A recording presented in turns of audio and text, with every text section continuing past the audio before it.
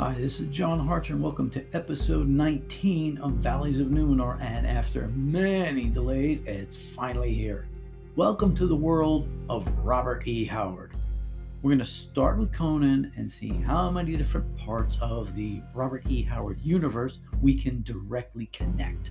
We'll tie in Cull, Bran McMorn, Turlo O'Brien, Francis L. Barack Gordon, and any number of Allisons, Brills, Costigans, and Reynolds. Then we'll see who's on the outside looking in. Surprisingly, one of the big ones isn't as tied in as you'd think.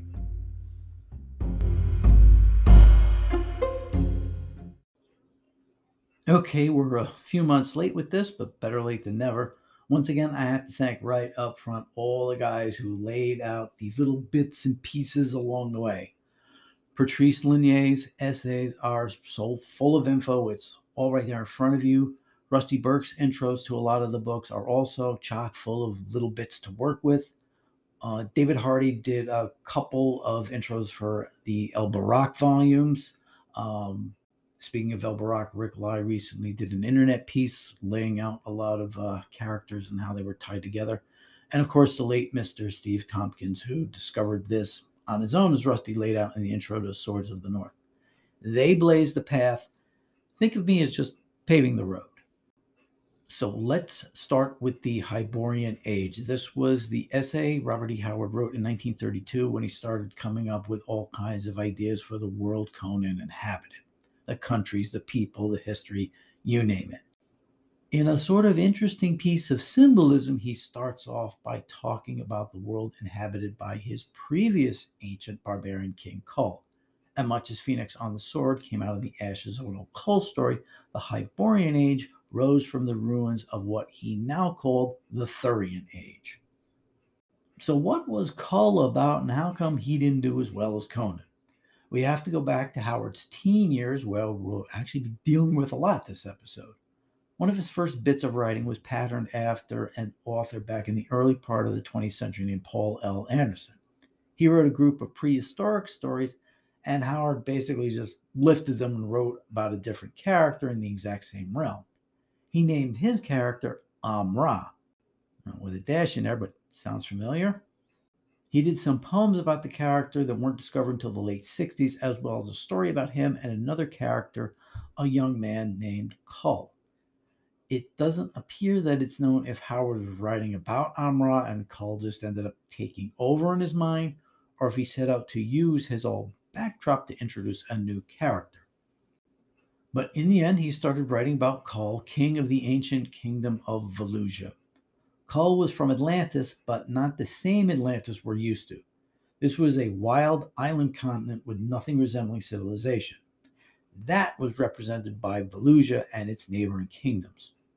Howard first came up with the story called the Shadow Kingdom, generally regarded as among the earliest of what would become the sword and sorcery genre.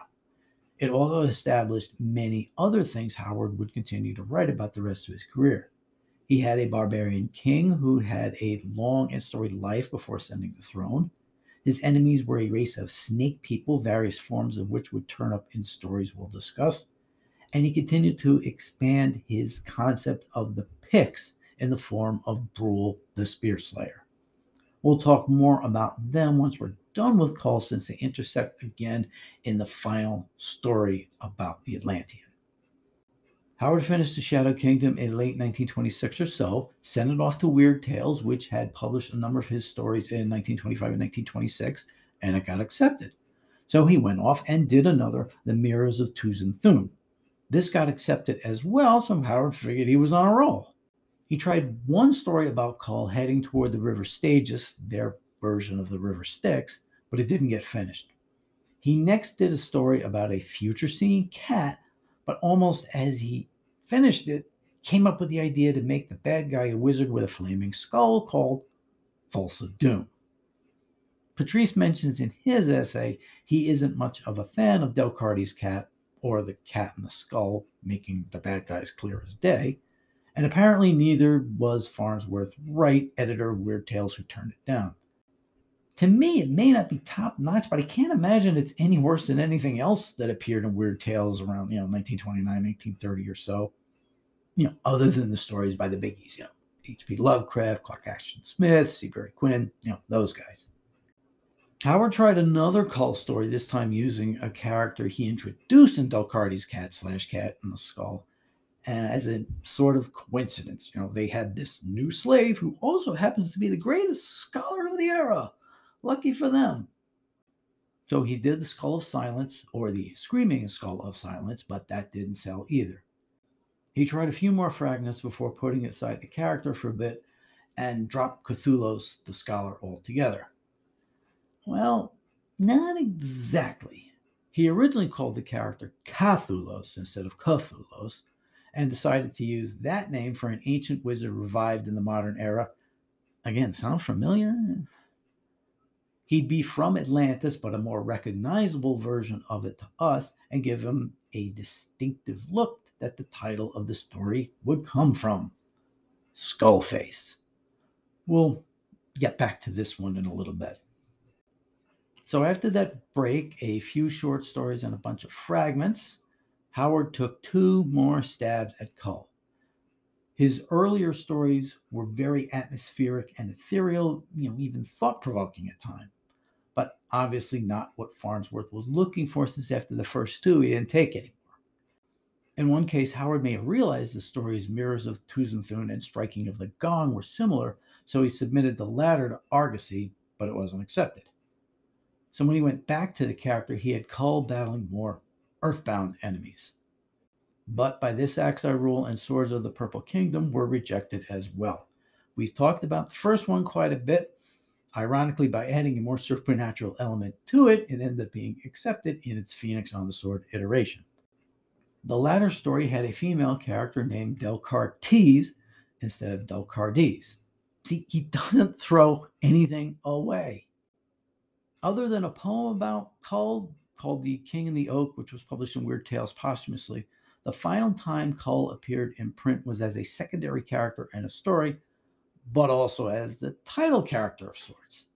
Kings of the Night appeared in the November 1930 issue of Weird Tales. In it, a great battle is about to happen, and a king is trying to gain allies to fight on his side. They give the king a condition. If he can bring them a king, not involved in any of their disputes, they'll follow him. A wizard then somehow is able to call Cull forward from thousands of years in the past and battle alongside warriors a few hundred years Anno Domini in the Common Era. When Cull arrives, he mistakes the king for his ally Brule. This is because, like Brule, the king who called him forward is a Pict himself named Bran Mac Morn. As we briefly mentioned during the Conan series, Howard had a practically lifelong obsession with the Picts, but not necessarily the historical tribe of people from northern England and Scotland. Howard's Picts were a people on the outskirts of civilization from the early days of Thuria all the way until the time of Bran Mac Morn, after which they seemingly disappeared. Howard came up with the idea of the character when he was back in high school.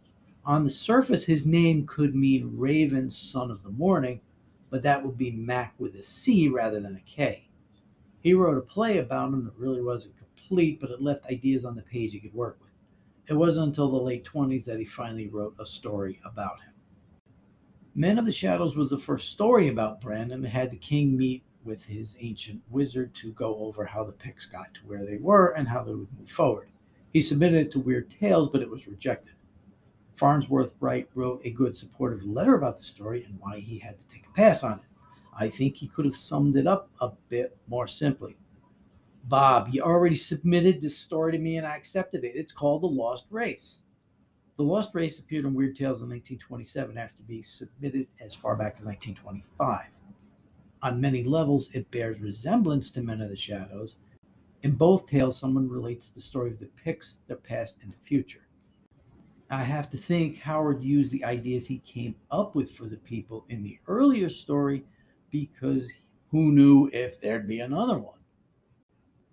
Howard set aside the character for a few years before returning to him in Kings of the Night.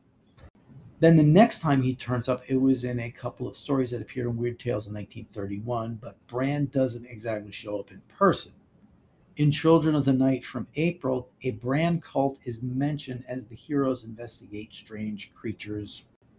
Then in The Dark Man from November, Irish warrior Turlo Dub O'Brien, or Black Turlo, becomes involved with transporting an odd statue. At the end of the story, it's revealed the statue is of Bran Mac Morn, the last Pictish king who died in battle, leaving his people to scatter and disappear into history. It was after that when Howard came up with the final Bran Mac Morn story, Worms of the Earth, that appeared in Weird Tales in November 1932. And guess who showed up the next month? In the story, Bran has to find a way to confront a Roman legion looking to take over the land. He makes a pact with an old witch to bring forth the worms of the earth to defeat the invaders. When they come, it's never exactly clear what they are, but since they are referenced to as children of the night, it can be assumed they're similar to the creatures in that story. Now, their lineage goes back to an earlier unpublished story named The Little People. Then moving forward, there are two possible endings for this cycle. The first is in the story The People of the Dark, which ended up in Strange, not Weird, Tales in 1932. A love triangle spans the eons as a modern man remembers his earlier incarnation as a warrior named Conan. Just not that Conan. The trio battles a group of odd creatures that degenerate through the years until one of them shows up in the modern age. There's also an unpublished story named Valley of the Lost, where a Texas feud runs smack into a lost race of creatures who may or may not be the Children of the Night or the Serpent Men from the Kull era. We'll go back to Texas and another fictional resident and how his tales tie into everything at the end of the episode. Now, Howard ended up trying to make a series of tales with Black Turlo. Chronologically, the first would be his account of the Battle of Clontarf from 1014. And as usual, he took two passes at the story due to it not selling in its original form. A straight historical version named Spears of Clontarf was offered to Soldier of Fortune but wasn't accepted. So he rewrote it with a supernatural element that might appeal to his usual outlet, Weird Tales, and named it either Twilight of the Grey Gods or the Grey God Passes, something like that. This failed to sell as well. The Dark Man would be next in the Turlo saga. Then a third story, Gods of Dal Sagoth, did get published, oddly enough, a few months before The Dark Man. And this would be the last time this happened to a Howard character. Things get done out of sequence. He also appears in a poem and an unfinished fragment named Shadow of the Hun. Howard still didn't give up on Clontarf, though, and a version of it finally saw print in Weird Tales in the tale Carn on the Headland. Bran Mac Morn wasn't the only character Howard developed from his teen years. He came up with a couple of adventurers, Frank Gordon and Steve Allison. These developed into the characters Elbarak and the Sonora Kid. And there's another tie between these characters other than when they were created. In a 1935 article, Howard mentioned Elbarak's physical appearance is very much similar to Bran Mac Morn. Considering how much Howard loved the Jack London novel The Star Rover, which was about one body living different lives, reincarnation, you could almost make an argument that Elbarak was the reincarnation of the Pictish king. I'm actually kind of surprised no one has ever tried to write a pastiche about this. Howard had other outlets apart from Weird Tales who printed his stories. Magazines like Top Notch and Thrilling Adventures focused more on straightforward action stories, so he tried his hand at a number of those. We'll get to his Crusade era stories in a bit. For his more modern adventure stories, instead of immediately reviving Elbarak, he created another Irish adventurer, Kirby O'Donnell, whose main difference with his predecessor was his big mustache and big saber. Two of his adventures were printed, though out of order and in different magazines. Swords of Shahrazar was in Top Notch in October 1934, while the first story in the series, called either Treasure of Tartary or Gold from Tartary, appeared in January 1935 in Thrilling Adventures. A third story, called either Curse of the Crimson God or Trail of the Bloodstained God, was reprinted in the 70s. This was one of the stories L. Sprague de Camp Conanized in 1955 in Tales of Conan. But he couldn't leave his old creation alone, and Elbarak was revived in a series of stories that appeared in Top Notch in late 1934 and mid-1935. The first story written wasn't accepted and didn't see publication until the mid-70s. Swords of the Hills, or Lost Valley of Iskander, was a sort of riff on The Man Who Would Be King, with Elberach finding a lost city descended almost directly from the days of Alexander. This one didn't sell, maybe because they felt it was too derivative of the earlier work, but the next one did. The Daughter of Erla Khan in the December 1934 issue of Top Notch. Howard used the name Ehrlich on several occasions, but none were explicitly connected. Interestingly, the female in danger in this story was named Yasmina, making it one of the stories that make up the Yasmina trilogy, along with People of the Black Circle and Almeric.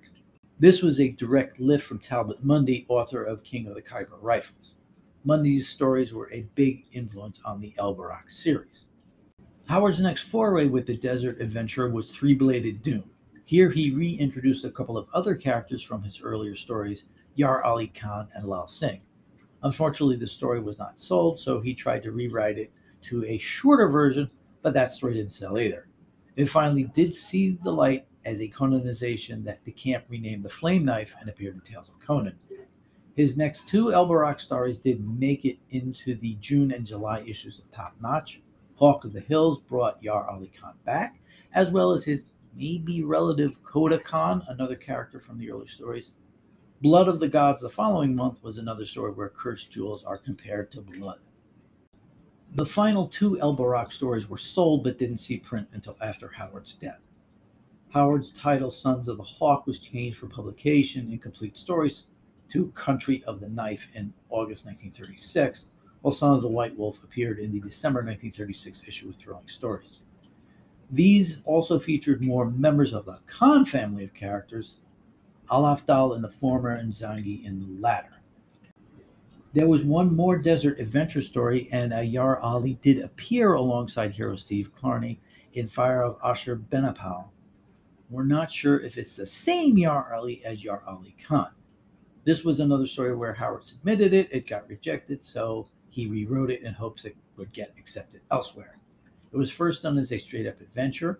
That didn't sell, so he changed the ending to something with a supernatural aspect to it, much like Spears of Clontarf into Grey God Passes. This did get accepted into Weird Tales, but didn't see publication until after his death. The first version, which is now thought of as the second, didn't appear until the 70s. But Howard wasn't completely done with these characters. Looking to another outlet for his stories, he tried his hand with some detective tales. His Steve Harrison stories found the most success getting 3 printed. In the third of these, Names in the Black Book, Koda Khan makes an appearance, tying these stories in. Oddly enough, Harrison's main antagonist in the other 2 stories was a crime lord named Erlich Khan. Obviously not the same one as the one in the Elberach story, since that was a mountain, but you can make whatever ties and connections you wish. He used the early part of the name one more time as the title of a spicy story with Wild Bill Clinton named The Purple Heart of Erlich. Another outlet he had were magazines like Magic Carpet and Oriental Stories. He got a couple of tales printed with the quote-unquote hero being Irish crusader named Cormac Fitzgeoffrey. If Elberach was the reincarnation of Bran Mac Morn, you can almost see Cormac as the reincarnation of Conan, only in this case, Cormac came first. Their descriptions are strikingly similar, so it could be another case of Howard taking something he already created and using it again. The main difference is Cormac walked around with a giant shield with a skull on it. He had 2 stories in Oriental Tales in 1931, Hawks of Outremer and Blood of Belshazzar. He sort of had a third a few months later in Sowers of the Thunder. It references Fitzgeoffrey raiding the city of Shahrazar 50 years earlier and making off with a plunder of treasure. That city sounds very familiar to the one in that Kirby O'Donnell story. It all ties together. Magic Carpet was also the magazine that published the story Shadow of the Vulture, which had a female protagonist named Red Sonja. Just not quite that Red Sonja. Howard's has a Y, Comics has a J. Now, sometimes repeated names don't necessarily mean they're the same or even similar characters. As we mentioned, there was a Conan in the story People of the Dark that may have inspired the later Barbarian, but wasn't the same person, until Roy Thomas tied them together in the comic adaptation. There was also a character named Khan in the Clontarf Grey God Passes combo, who was replaced by Conan in the comic version. Now, Howard had at least 3 different Cormacs. We just talked about the Crusader Fitzgeoffrey. There was also a Cormac in Kings of the Night who prompts Bran to go back and get another king his people could follow, hence dragging Cole forward almost 100,000 years. The third is an unpublished character, Cormac MacArt. He's an Irish sailor who existed around the same time as Uther and therefore Arthur, so that would be sometime in the 500s or so. Originally, some people thought he was the same as the one in Kings of the Night, since the story Night of the Wolf appeared in the 1969 Bran McMorn paperback.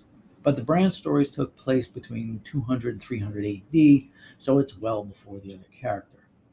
Howard wrote 2 stories and 2 fragments about MacArt, but none sold in his lifetime.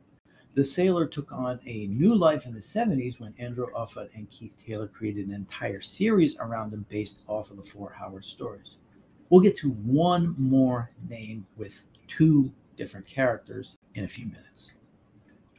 Okay, that takes care of a lot of the historical material. There's a bunch of medieval stories that aren't directly connected, at least as far as I can tell. Plus, there's also the Dark Agnes tales. Think of her as the other half of the template that created Red Sonja in the comics. So let's go back to Children of the Night and head down the horror thread. The protagonist is, or maybe, John Carrowan, and he ended up having a string of stories written about his dealings with the supernatural. The question is exactly which stories does he and related characters appear in, and which ones are sort of understood that it might be them. Children of the Night has characters named Conrad, Carrowan, Clements, Kettrick, O'Donnell, and Tavroll. The O'Donnell in this case is not Kirby, but John. Turns out Conrad's name is also John. Couldn't Howard have thrown in a James or a Jerry in there just to mix things up? Now, both O'Donnell and Conrad appear in a couple other stories that are horror related along the way. Also around in the story is nameless cults.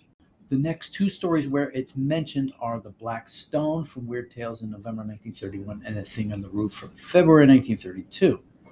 The narrator of both of these stories is unnamed, but it's possible it's Carrowan, or at least a Carrowan. The Black Stone was mentioned in several stories, but it doesn't necessarily appear to be the big rock out there in the middle of the Hungarian wilderness. There are several other unpublished stories which have Carrowans in them, but they may not be John. My buddy Deuce Richardson surmises that the one in Dermot's Bay may be the namesake of the ancestral head of the family, Michael. Now, the name Tavroll is interesting. Not all of them are spelled exactly the same, but they're close enough to think they were like on different lines on Ellis Island or something like that. One of them refers to the character in Children of the Night. Another character with that name is Helen Tavroll, a female pirate at the heart of Isle of Pirates' Doom. The other 2 references are sort of related to Atlantis, but not necessarily calls Atlantis. Remember the abandoned character Cthulhu who became the villain of the story Skullface? That story appeared in Weird Tales in October through December 1929, oddly enough, directly after the 2 Cole stories. In it, a crime lord is revealed to be an ancient sorcerer from Atlantis. This Atlantis is more like the one we know, a civilization that ended up going under the sea. Howard started a sequel but didn't finish it. Its name might have been Tavroll Manor, the name Richard Lupoff's completion. The Atlantis from Skullface is also similar to the one that appears in the backstory of the Solomon Kane tale, Moon of Skulls. In this one, the Puritan battler heads to the heart of Africa in search of a missing girl and finds an abandoned outpost of the sunken city complete with vampires. The girl's name? Marilyn Taffarel, with an F instead of a V, but it certainly seems to come from a similar source for the family name. Now, if you've noticed, I haven't really mentioned Solomon Kane at all. He's among Howard's more successful characters, having 7 stories published between 1928 and 1932. Being a fantasy-based character, he was adapted in the comics at both Marvel and Dark Horse. But apart from the reference to Taffarel and Atlantis, there's not really all that much in the Kane stories that ties them together to the wider Howard universe. There was one unsold story, Blue Flame of Vengeance, that he transformed into a pirate tale, Blades of the Brotherhood, but he created a new protagonist, Malachi Grimm, instead of any previously used character. Black Lamia was a couple years off at this point. This puts Solomon Kane in a camp with Howard's 2 most successful characters as far as the number of stories sold. Yes, even more than Conan. The two heroes of Skullface are John Gordon and Stephen Costigan. Gordon is another name Howard liked to use for his characters, apart from Francis L. Barak. Allison was another one, Steve the Sonora Kid being the most well known. Then there's Reynolds, several of whom were involved in feuds. Cal had a personal one with Esau Brill in Man on the Ground from Weird Tales, July 1933, while in the posthumously published Valley of the Lost, John led his branch of the family, which also included the Allisons and Brills, first against the McCrills, then against the remnants of the Serpent Men from the days of Cult. There was also the one Costigan name, but for two different characters. The hero of Skullface was a World War I veteran who had a drug addiction but got better. It's possible he may have also been the narrator of The Little People, but that's unclear.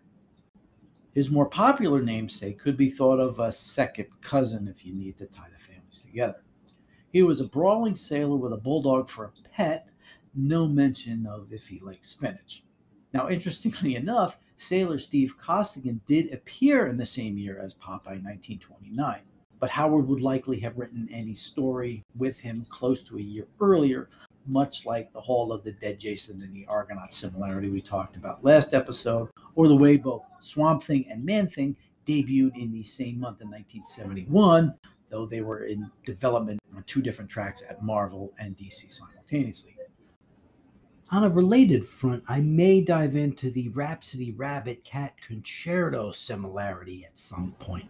Stay tuned.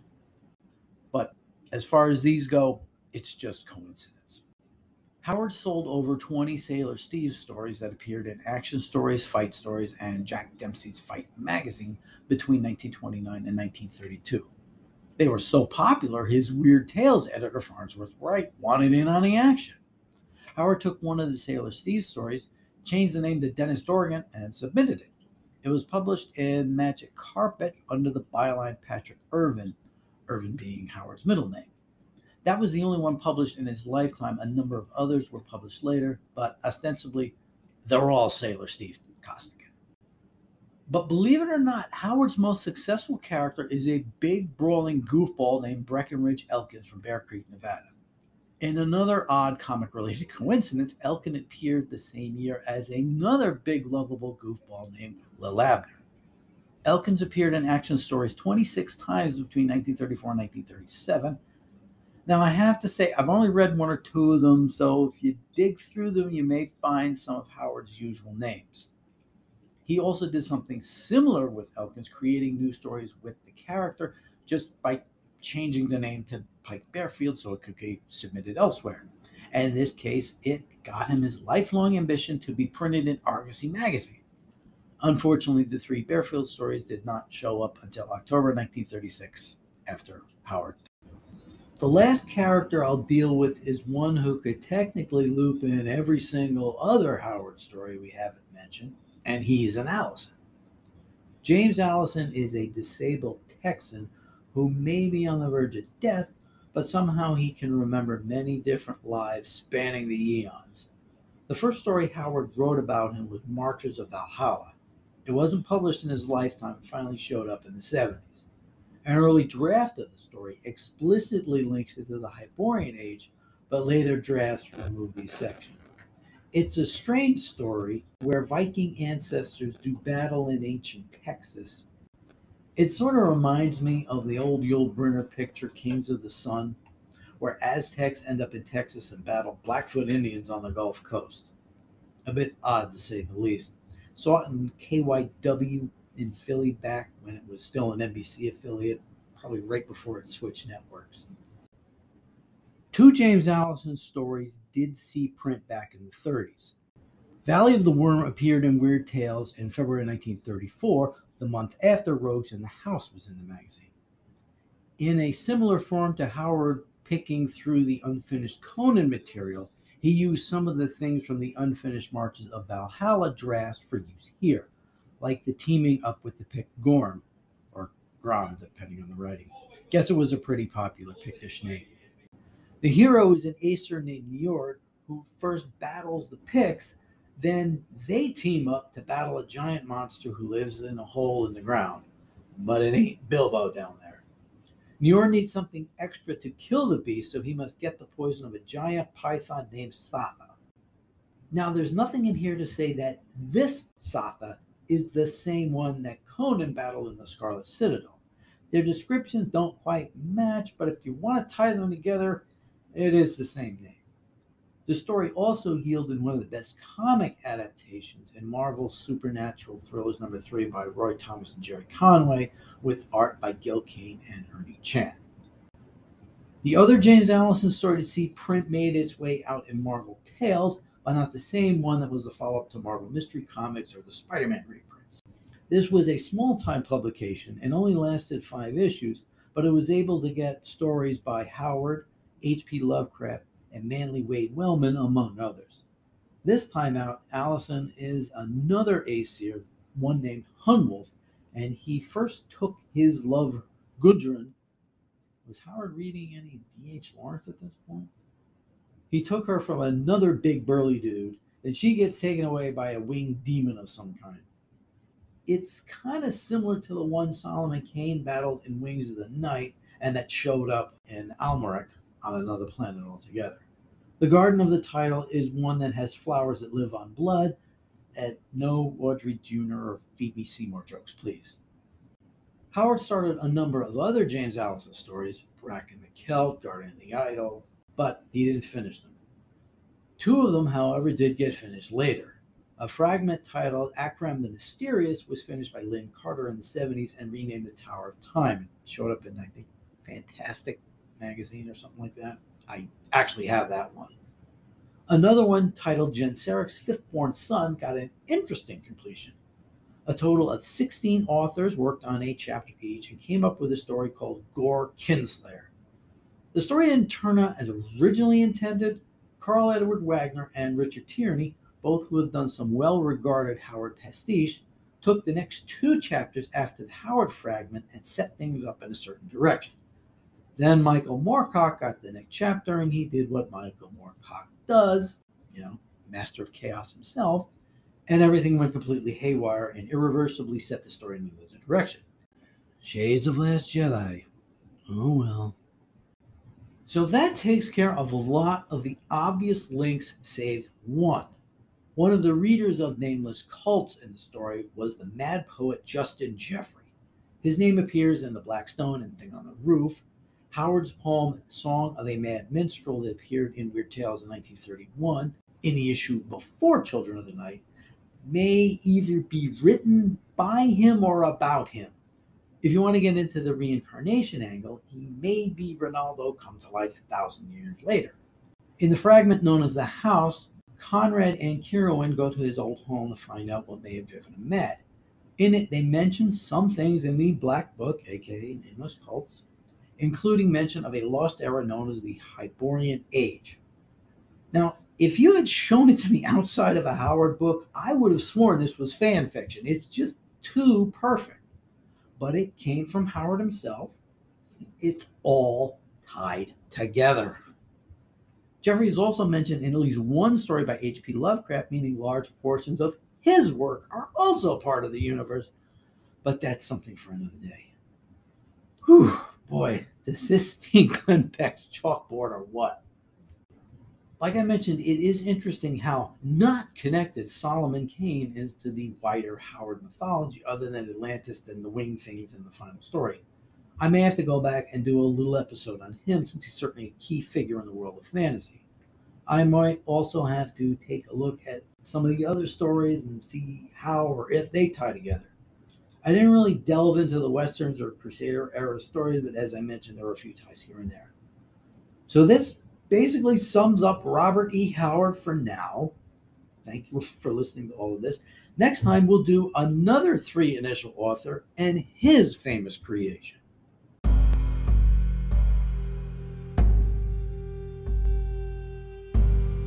Yes, it'll be Edgar Rice Burroughs and Tarzan of the Apes. We'll do a quick rundown of the original stories, then delve into his presentation in the mass media. There are plenty of Tarzan at the movies out there, but you haven't heard how I do it. That's next time on Valleys of Numenor. I'm John Hartrar. Thanks for listening to this whole series.